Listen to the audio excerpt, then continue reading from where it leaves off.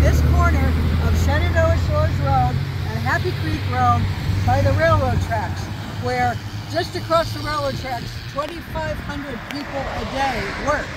And every single 24 hours, there are 9 trains that go through here, and some of them are longer than 3,000 feet.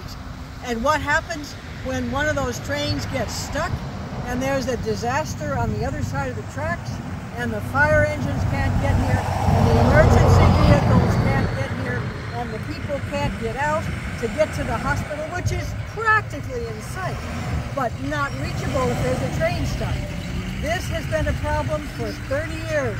The town has known about it for 30 years, but it's time to solve the problem. That's why I'm running for town council, to end the landlocked, dangerous situation at Shenandoah Shores Road, the humanitarian disaster that's just waiting to happen. Let's keep Front Royal safe.